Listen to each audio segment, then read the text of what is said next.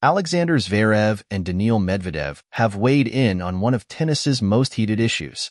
At this week's ATP Finals, the ongoing debate about tennis ball quality and consistency has continued to spark concern. Each tournament often introduces a new brand of tennis balls, even if the court's surface remains the same, forcing players to constantly adjust.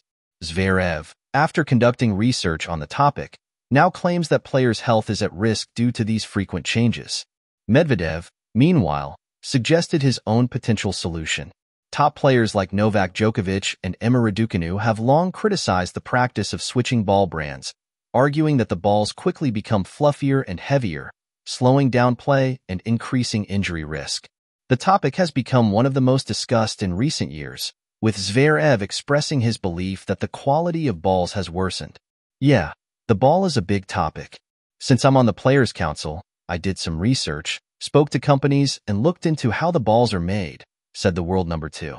"Before COVID, Dunlop made the best balls, but they've since gotten worse.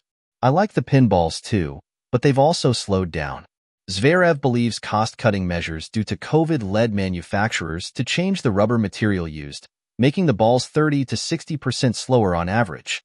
The recent Paris Masters champion noted that all brands have been affected. "What's happening now is that the pressure leaks out of the ball because of the new materials," he explained. "It's not just the fluffiness. The pressure drops significantly, and that's why we're seeing more players with elbow and wrist injuries. This wasn't an issue 10 or 15 years ago." The 27-year-old expressed concern for player health, emphasizing that his critique isn't about his ranking.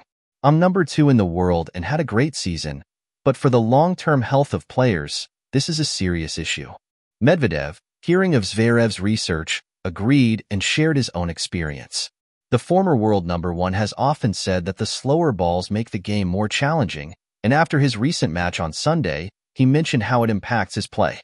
"Some players, like me, noticed the change after COVID," Medvedev said.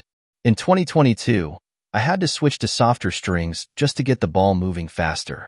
This year, it's been a mental challenge, and I recently switched again. The ball seems to die in the air, just like Zverev described."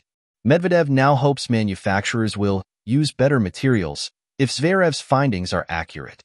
He also suggested introducing different types of balls for various tournaments, adding, "A bit of variety could benefit some players, and I'd be okay with that."